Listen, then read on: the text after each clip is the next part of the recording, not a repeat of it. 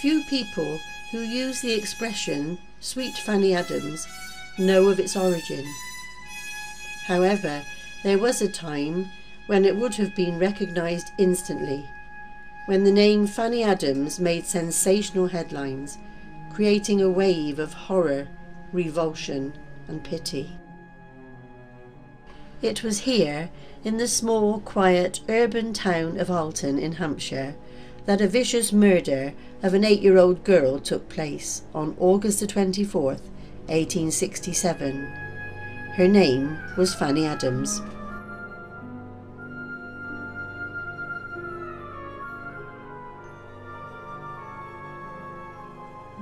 Fanny Adams lived here in Tanhouse Lane, close to Flood Meadow, an area of streams, ponds, meadows and trees where the local children could safely play.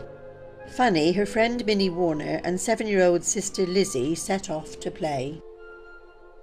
On the way, they met a young man of respectable appearance, despite the fact that he had been drinking. The man offered Minnie and Lizzie money to buy some sweets, but he wanted Fanny to accompany him to the nearby village of Shaldon for her halfpenny. Fanny took the money but refused to go with him, so he picked her up and carried her away. It was 1:30 in the afternoon. Minnie and Lizzie continued to play and eventually went home about 5 o'clock.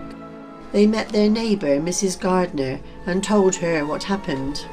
She ran to tell Mrs. Adams, and the anxious women hurried towards Flood Meadow. They met the same young man returning. He admitted giving money to the girls, but said that Fanny had returned to her friends. He told them he was a clerk to a local solicitor, William Clement, and his calm composure and respectability impressed the women, and they allowed him to go. At 7 p.m, with no sign of Fanny, a search party was formed, and they found the poor child's dreadfully mutilated remains in a nearby hop field. It was a sickening scene of carnage, described in the Curtis Museum as follows. The child's severed head lay on 2 poles, deeply slashed from mouth to ear and across the left temple. Her right ear had been cut off. Most horribly, both her eyes were missing. Nearby lay a leg and a thigh. A wider search revealed her dismembered torso. The entire contents of chest and pelvis had been torn out and scattered, with some internal organs even further slashed or mutilated. So savage was the butchery that other parts of her body were recovered only after extensive searches over several days. Her eyes were found in the River Wey.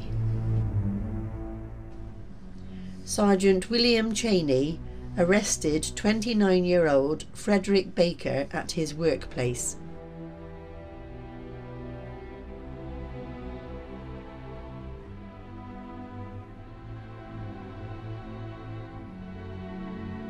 His clothes and shoes were splattered with blood. He was carrying 2 small knives.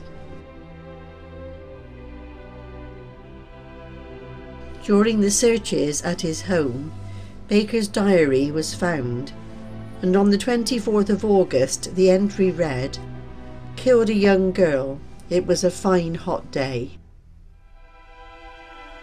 He was locked away in the town hall to await the inquest at the Duke's Head Inn.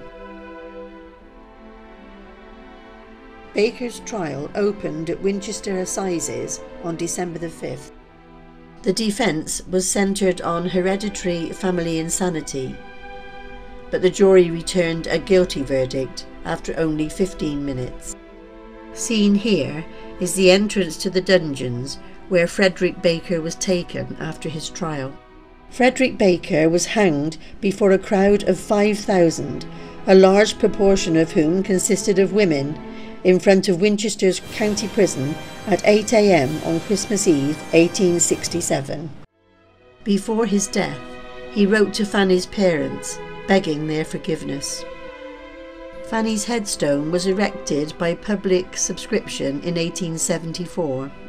It was renovated a few years ago and still stands in the town cemetery.